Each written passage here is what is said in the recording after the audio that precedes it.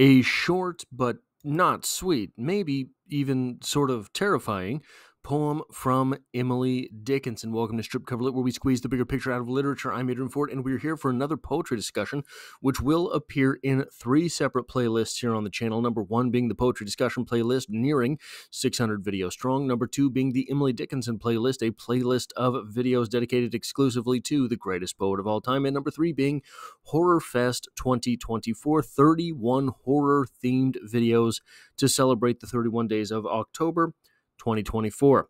The poem in question is Death is a Dialogue Between, and it reads as such. Death is a dialogue between the spirit and the dust. Dissolve, says death. The spirit, sir, I have another trust. Death doubts it, argues from the ground. The spirit turns away, just laying off for evidence an overcoat of clay. So one of the things that is so sort of sneakily, insidiously scary or frightful or maybe just woeful in this poem is the question of how easy is it to die. We have here the idea of death trying to tempt the spirit to die. Dust trying to tempt the spirit to die. The idea that it might be something so simple as letting go. This is a theme that pops up time and again in Emily Dickinson, this idea of a narrator who does not know they're dead. This idea of a narrator who wakes up dead, finds themselves dead, did not realize at all that they had died. How easy must that death then be? Is it so simple as falling asleep? Is that all that death is, being so simple as falling asleep? You always hear rescue workers, if you've ever seen any video or been in the situation or even seen movies of rescue worker situations, an ambulance shows up on the scene, they grab someone's hand, stay with me, squeeze my hand back. They don't want the individual to pass out. Is staying conscious that powerful a survival tool? Simply passing out could be the end? Doesn't that bring into question the idea of how terrifying is sleep? Something you do probably almost every day. When I was a kid, there was a while there where I was afraid to fall asleep because you were so powerless in that time. You are there one moment conscious and thinking about whatever it is that a child thinks about. The next moment, you're waking up 8 hours later. You have no idea what happened in the meantime. I've always been someone who doesn't really remember dreams as well, so I think that adds to sort of the horrific experience of lost time. The lost time that people report when they think they've been abducted by aliens, right? That was one of the things that really drew me to the paranormal stuff, both on TV and through books, was the idea of being afraid to fall asleep. Who knows what happens while you're asleep? For me, it wasn't even a struggle with the darkness, right? Kids want a nightlight, things like that. For me, it wasn't that. It was just the idea that you're going to conk out and anything could happen to you in those 8 hours that you're gone. And you have no idea until it's halfway through. It's interesting, this claim from Emily Dickinson, that dying could be so simple as fading away, could be so simple as just shrugging and turning over the way that you would in bed in order to see the next day. There are claims that consciousness itself survives death, but arguments like the one in this poem here seem to make it seem that consciousness can dictate death. The spirit. How are we to take the claim in this poem of the spirit? This assertion, this assertion that the spirit exists. What is the spirit? It's that thing inside of you which decides to be alive.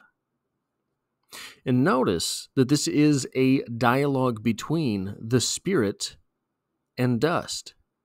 This is not an argument between the spirit and other spirits. So, because of that, we're forced to reconcile with what does dust mean. Again, this is not an argument. This is not a dialogue between the spirit alive and spirits past. This is a dialogue between the spirit alive and dust itself.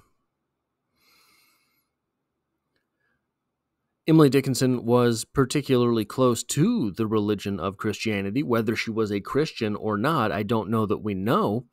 I think that she struggled with the idea for her entire life. You look at the chronologically dated poems that we have from Emily Dickinson, the chronologically ordered poems that we have from Emily Dickinson, and there seem to be Christian-esque poems scattered about with seemingly anti-religious poems all the way through.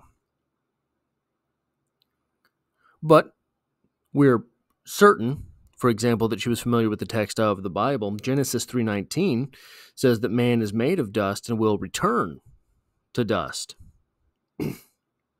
In this way, this poem seems to be, on the surface, if you're stopping at maybe that surface, the poem seems to be a sort of beckoning the spirit to return to dust.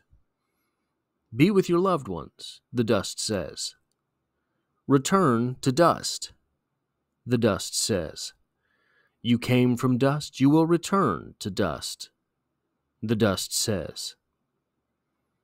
But we do not have the other side of that argument. We have the argument from the dust. We do not have the argument from the loved ones.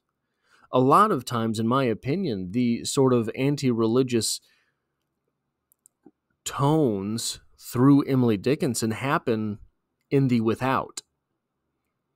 They happen in the things that aren't mentioned. They happen in the things that they happen through the things that don't happen. For example, in this poem, the spirit is not confronted with other spirits.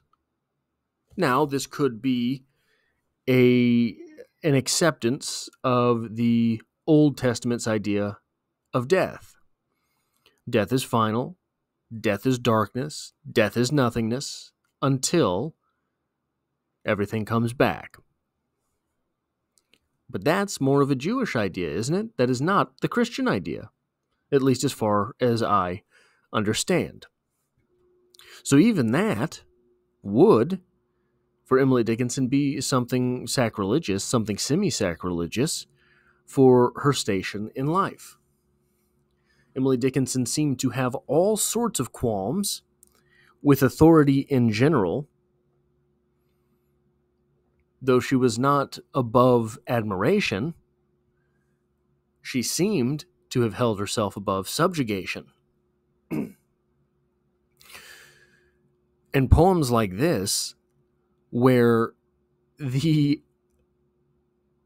second side of the spirit world simply doesn't exist, is another refutation of a type of authority. Is another blank spot where, were Emily Dickinson to abide by the norms of the time, something should stand. But it does not.